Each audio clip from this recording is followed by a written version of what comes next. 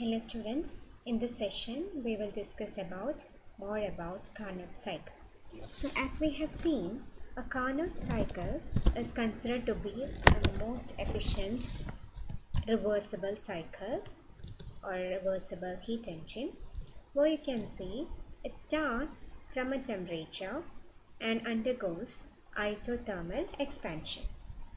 So you can see in the diagram, it undergoes an isothermal expansion, that is the volume builds up, volume gets expanded while pressure will reduce, and it will be undergoing isothermal in the sense keeping constant temperature, and in the process heat will be absorbed from a hotter reservoir, and once it completes isothermal expansion, it will then undergo an adiabatic expansion, and from the name suggests, adiabatic means there is no exchange of heat happening, so it will be just expanding as such, but as there is no heat exchange, the temperature will be varying. So from a high temperature, it will be varying to the low temperature, theta 2.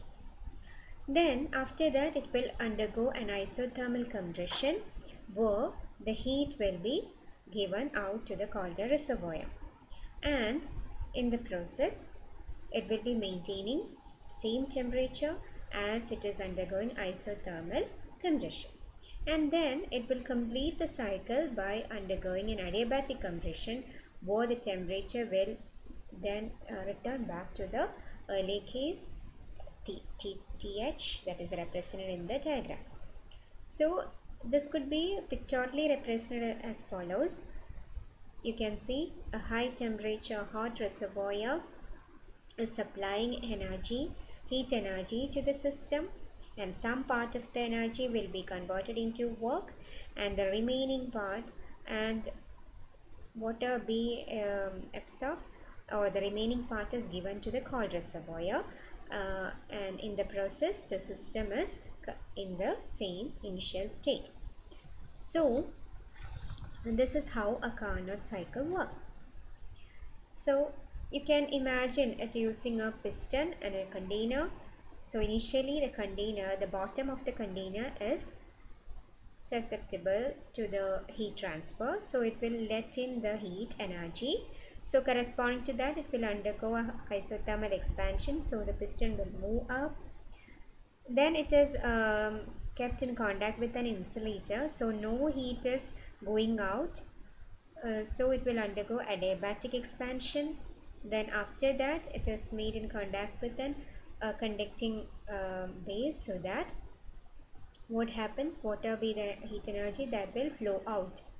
So the piston will move down, and after that it is in contact with an insulator where there is no heat exchange, only the temperature is getting changed to the initial temperature, and in the process the volume is also getting compressed. So it is called adiabatic compression. So this cycle will repeat and repeat over and over again, forming Carnot cycle. So we'll see many different kinds of Carnot engines, like composite engines.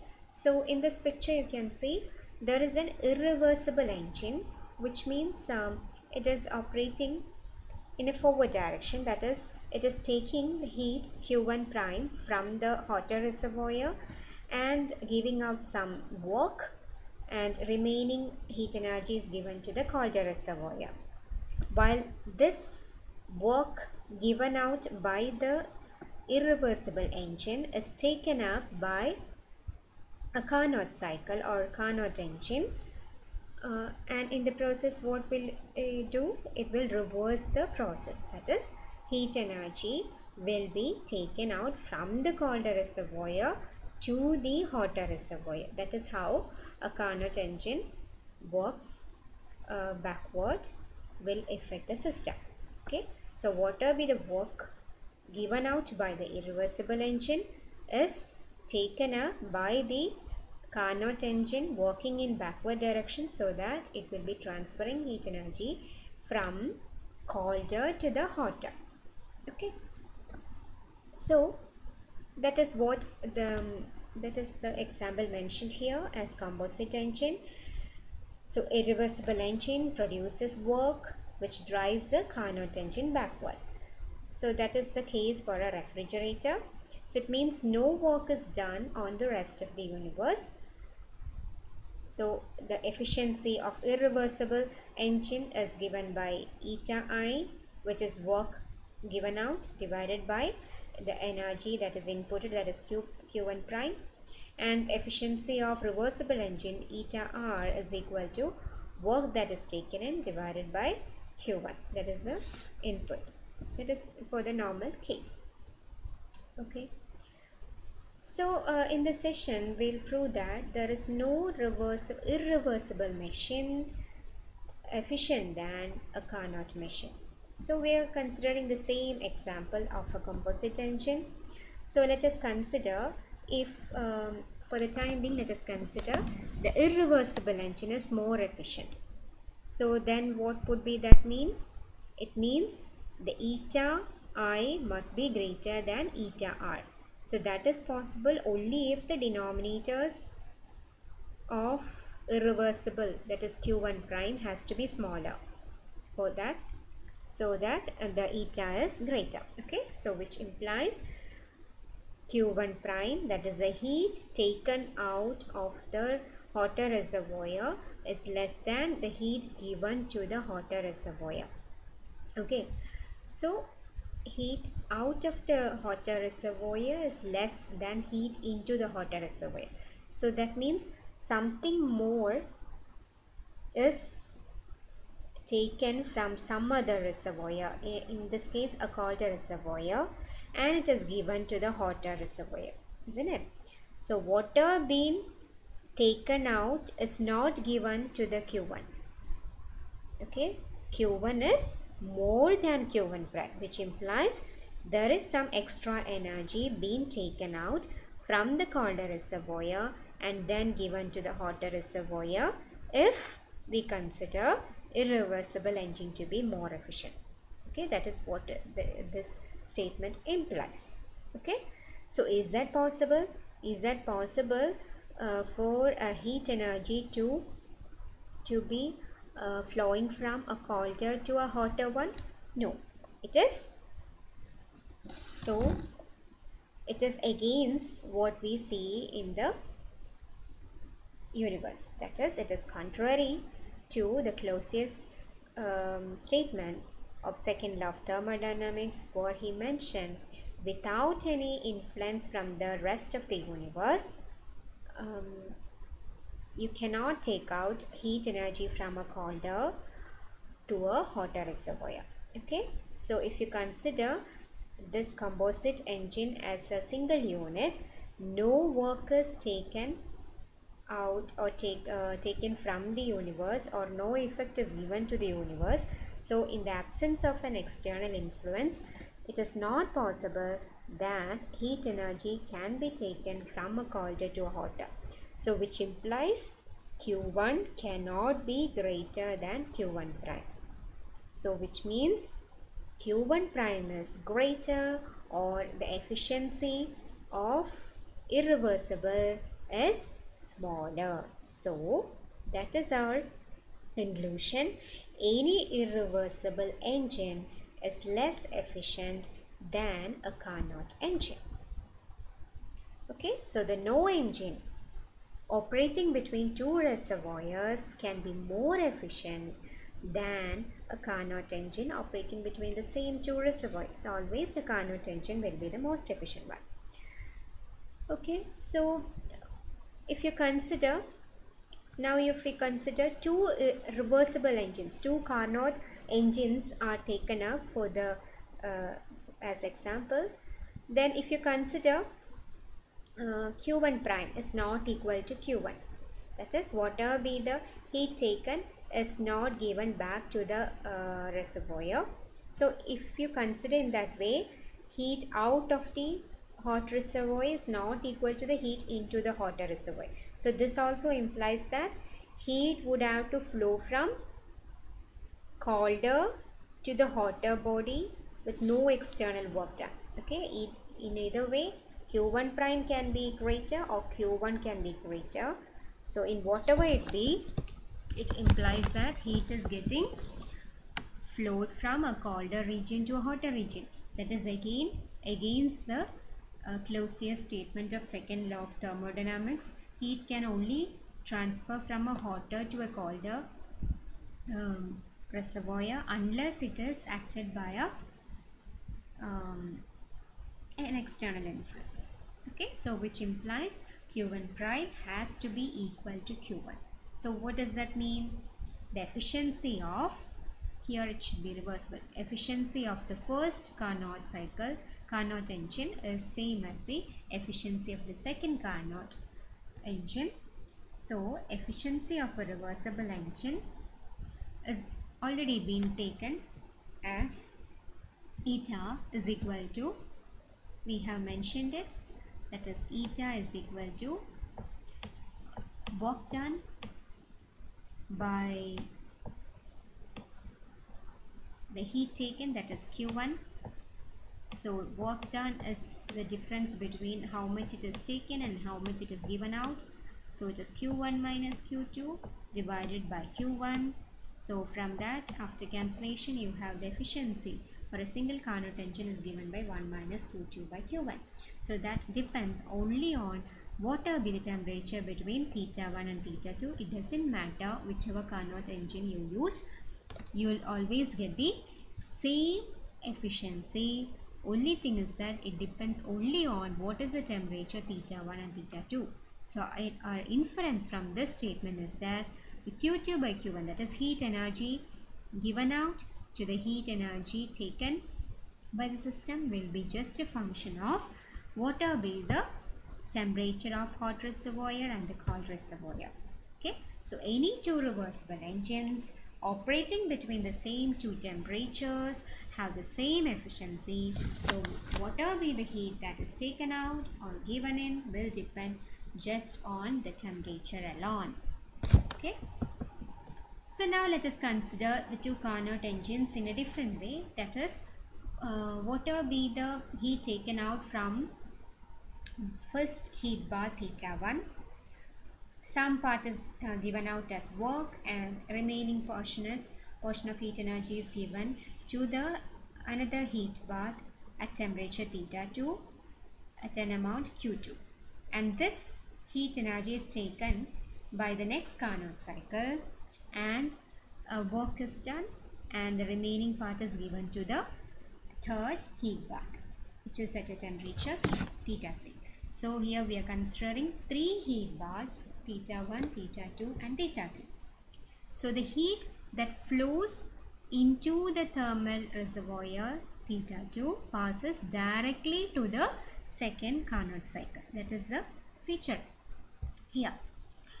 So you can see, if you consider the second Carnot cycle, Q2, the ratio of Q2 to Q3 must be a function of the temperature of second heat bath, that is theta 2, and the temperature of third heat bath, theta 3. So thus the two Carnot cycle can be together be considered as a single reversible Carnot engine. So in that case, if you consider this as a single unit, the energy taken out is Q1 and heat energy that is given is Q3. So you can take the ratio as Q1 to Q3 can be written in terms of Q1 to Q2, Q1 to Q2, then ratio from Q2 to Q3, which will again give Q1 to Q3 after cancellation of Q2. Okay, so in terms of function, I can write it as a function dependent on theta 1 and theta 3 will be equal to, for Q1 to Q2, I can write it as a function dependent on theta 1 and theta 2, and for Q2 to Q3, I can write a function depending on theta 2 to theta 3, theta 2 and theta 3.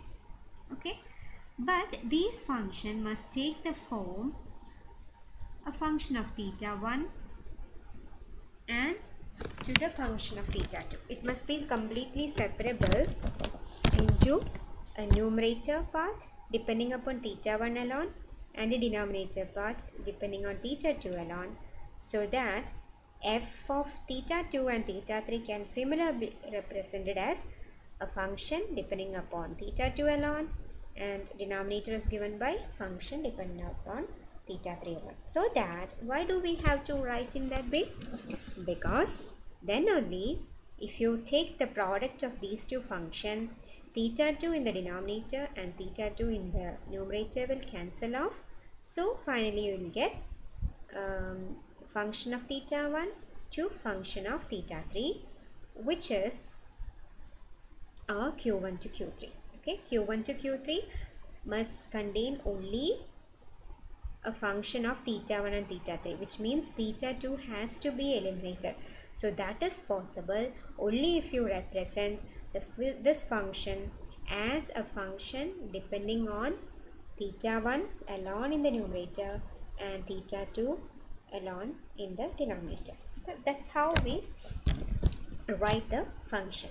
Okay, so conclusion is that the ratio of heat energy, which is written as a function of the temperatures of the reservoir, can be written as a function of the first reservoir in the numerator divided by a function of second temperature of second reservoir. Okay, it is completely separable.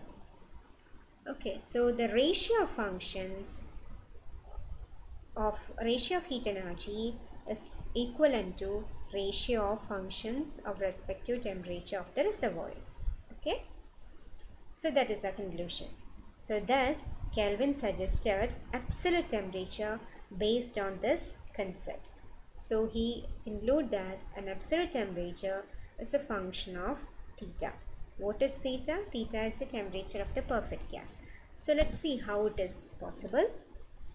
So the ratio of heat flows in Carnot cycle is given by Q1 by Q2, and we have seen it is same as function of theta 1 in the numerator divided by function of theta 2 in the denominator.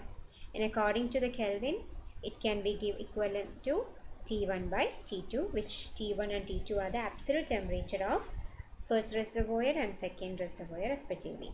So by knowing a reference temperature, Carnot cycle can be used as a thermometer if we could measure the heat flows in a cycle. That is, if you know the ratio of the heat that is taken out and given to the reservoirs in a Carnot cycle, and if you know one of the reference temperature, so the other temperature can be calculated. So in that sense, a Carnot cycle can be used as a thermometer.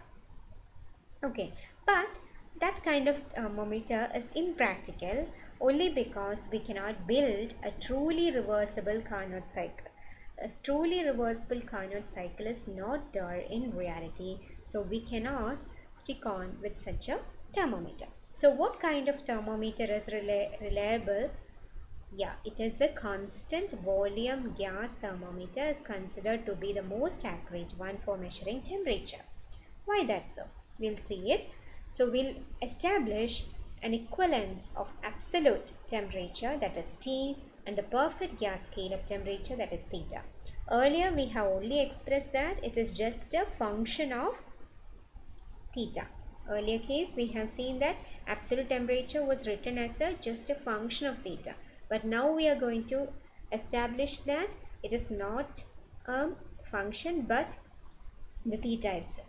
So how do you do that? Let's see.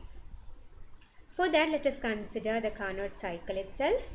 Carnot cycle consisting of a perfect gas and which goes around a cycle consisting of two isothermal process. So one isothermal starting with, let me mark it as A. From A point to the B point, you have the first isothermal expansion. Then from B to C, you have adiabatic expansion. From C to D, you have isothermal compression. Then D to A, it completes the cycle with an adiabatic compression. So, twice it is undergoing isothermal effects or the isothermal process. So, what is the implication of an isothermal process? Here, the temperature is constant while the heat can flow in or flow out. So in the first section, A to B, which is undergoing isothermal expansion, heat is getting into the system. So for a perfect gas, we know and internal energy depends only on the temperature and number of moles of gas present. So if there is no temperature change, because it is isothermal, there is no temperature change involved, which means internal energy is 0 for an isothermal process. So considering that, we have the equation for heat energy, that is D cross Q for a reversible process is given by du plus PdV, but for an isothermal process du is equal to 0, so it is just equal to pressure into dV. Okay, now you can calculate what is the total heat added in the isothermal stage, that is given by from integrating from A to B PdV. So for an ideal gas equation, we know P is given by nR theta. Since we are considering Q1, you will consider theta 1 here. So nR theta 1 divided by volume is integrated from VA to VB, which is the volume at A point to the B point. Okay, so you'll get just 1 by V is natural log of VB minus natural log of VA, which is just the property of logarithm. You can write it as natural log of VB by VA. So we got the expression for heat, total heat added during the process A to B. Okay, now we'll consider the second isothermal stage, which is happening from C to D. Okay, from C to D is the next process, but in this case the heat energy is given out. So you have a negative sign because it is given out. So from the process we are integrating from C to D PdV with a negative sign. Now negative sign can be given to the integral, so the integral will get reversed and it is written as from volume Vd to Vc, and writing down the ideal gas equation, will substitute for P as nR theta 2 corresponding to Q2 divided by volume is integrated. So then you get nR theta 2 natural log of Vc by Vd. So we have the ratio of heat flows. We have already calculated that Q1 by Q2 will be equal to the absolute temperature T1 divided by T2, or which is equal to, we have just found out that Q1 is given by theta 1, nR theta 1 natural log Vb by Va divided by nR theta 2 natural log Vc by Vd. So nR is cancelled out, so you have the relation as such. Now we need to omit the temperatures. So for that, let us consider the adiabatic process. For an adiabatic process, we already know temperature into volume raised to gamma minus 1 will be a constant. So that was seen in our last session. So you can see that for an adiabatic process happening at theta 1 to theta 2, the volume change would be Vb to Vc. So then it would be theta 1 Vb raised to gamma minus 1 is equal to theta 2 Vc raised to gamma minus 1. Similarly, you can write for these two cases, that is from theta 2 D, volume D, we are going to theta 1 volume A during adiabatic compression.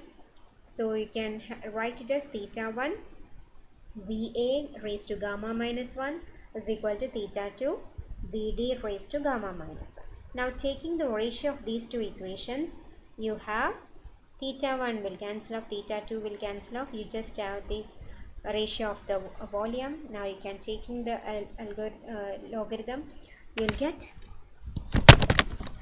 natural log Vb by Va is equal to natural log Vc by Vd. So we can see that we can substitute back into the previous expression. So Q1 by Q2 will be just equal to, this is same as this part, so that will cancel out, so it is just theta 1 by theta 2 alone. So what is our conclusion?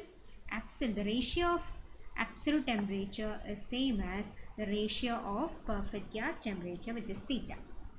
Okay, so the absolute temperature is proportional to the perfect gas temperature, or you can say, if you take the proportionality constant as unity, absolute temperature is same as perfect gas temperature for the time being. Okay, so Kelvin has expressed the temperature scale using the concept of absolute temperature. So what he have used, you would have noticed in Celsius scale there are two fixed points. The lower point is given by 0 degree Celsius and higher most is given by 100 degree Celsius.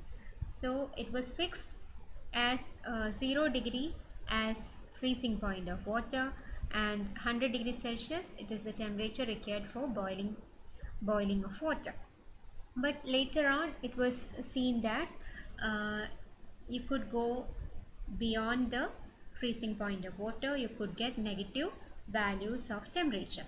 So in order to avoid the negative values, Kelvin came up with a different notation. He used the fixed points as absolute zero of temperature, that is 0 Kelvin, which is the temperature which corresponds to the zero moment of molecule.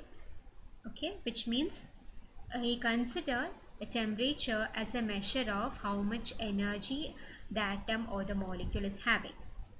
Okay, so the energy can be expressed only in a positive scale, since the energy cannot be negative. So he also used the temperature scale with the positive values alone, starting with 0 Kelvin. So absolute zero of temperature is the temperature in a system where all the particles stop moving. It doesn't have any internal energy at all. Okay, that is how it defined the Kelvin temperature, 0 Kelvin. And the next fixed point is a triple point of water, which is given by 273.1 Kelvin, which is the temperature at which the three phases of water will coexist in thermodynamic equilibrium. Okay, so that is how Kelvin proposed the absolute temperature, and you have seen how an equivalence can be made between the absolute temperature and the perfect gas temperature.